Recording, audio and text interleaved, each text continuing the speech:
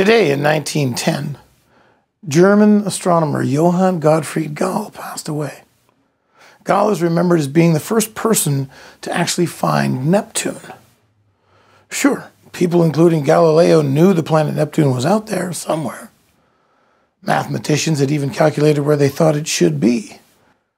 But Gottfried Galle is the man celebrated for actually finding it. I understand that. It takes a lot of skill to find the exact spot in the darkness, even when you know it's out there.